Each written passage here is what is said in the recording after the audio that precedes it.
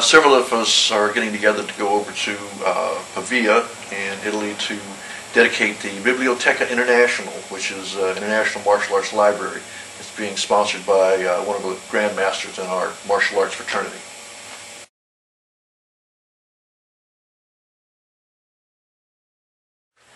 Yes, this is also one of the functions that we'll be doing while we're in Italy this time.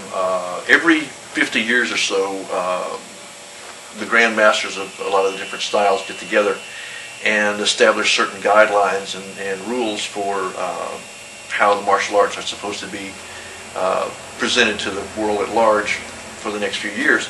The last convention like this was held in 1957 in Hawaii by the Grandmasters of most of the Japanese styles that were becoming popular at that time.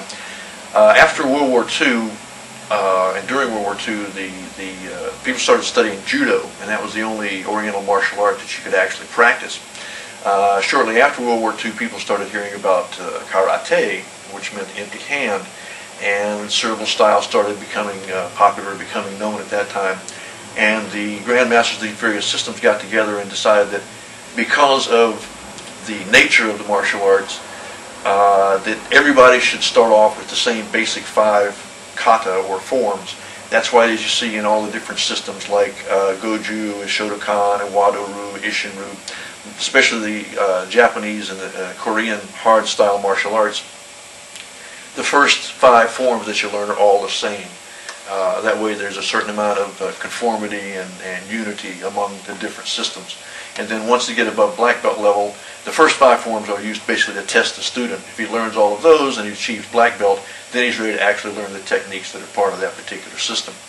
And this particular council that we're having this time is going to relax a lot of those type of standards, I think, because it's not, there's so many different styles that are available now, and so many, each one of them has something particular to offer that a lot of these standards, I think, are going to be relaxed after this particular conference.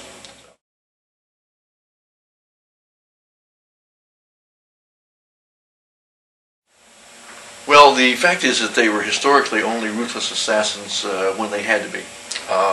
Most of the people that studied the particular system of ninjutsu that I practiced, which came from the Koga province of ancient Japan, were just very good hunters and farmers and peasants, essentially, who were in harmony with the land. And because of their skills as hunters and warriors, when the time came to defend themselves, they took the most efficient method. And the most efficient method was, instead of trying to put 2 armies in the field of a bunch of people that didn't really want to fight in the first place, they would just go and kill the general or the king or whoever happened to be causing the war and stop it that way. And of course, this is a much more efficient way of handling things. And because they were in harmony with nature, they didn't feel the need to take credit for this sort of activity. And so very often, the king or the prince or the warlord who was starting, or a general who was starting an impending battle, would just be found dead in the morning. And nobody would know whether he was poisoned or whether he'd been stabbed or whether an acupuncture or dim muck point had been used against him. As long as he wasn't there to lead the army, the war was off. And so, plus they were also, this particular area of Japan was pretty isolated. Very difficult to get in there with a large army. And these guys were also masters of disinformation. And so when the shogun finally did come to kill them all, after they had helped him get into power, he came with an army that was about 10 times bigger than he needed, because he believed that they were that powerful and they had that many people there. And actually it was a very small group of people that he was dealing with. So that's the main difference between the historical image of the ninja, even though they use the assassin character as part of their psychological warfare.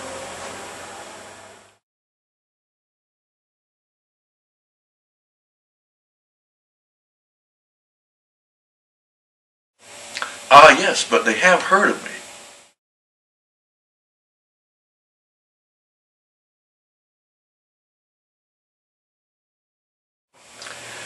Mostly it's jealousy from people who've never been anywhere or done anything, and they're jealous of anybody who has done anything. And the rest of the criticism is mostly judgmental. And there's a great episode of Kung Fu where Kwai Chan Caine is talking to Master Po about the different levels that the lotus blossoms have achieved as they come up from the bottom of the pool. Some of them are just at the bottom, some are halfway to the surface, and some have blossomed on the top. And he asked the old man, he says, should I seek to measure these differences? And Master Po says, no, just treat each according to its level. And that's what you have to do with these people. They're not at a high level. They haven't blossomed yet. They haven't learned enough to really understand what's important. And so you have to just treat them like the children that they are, because they're just jealous.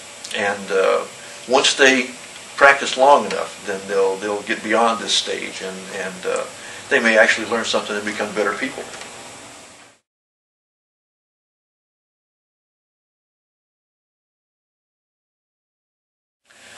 Well, most of them have nothing of their own that they can present, and so you can't put a lot of faith in anything that they say. And they're very good at finding things wrong with what other people do, but they don't present anything that they can be criticized on themselves. So it's the old easy for a dog to bark when he's behind the fence attitude.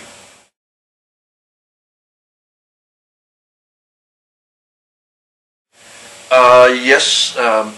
Work out every day on my own just to stay in shape and keep myself fit and trim and healthy. Do a seminar from time to time with different classes and schools in the area. The last few years I've been doing quite a bit of traveling. Went to Germany in 2006 and did a few seminars there for our local affiliate school. And then after that went to Italy, where we're going again now for this Black Belt Council. And did some seminars there for about a week.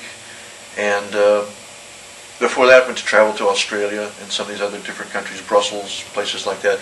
Mostly getting together with other martial artists and sharing the techniques and the philosophy that we have.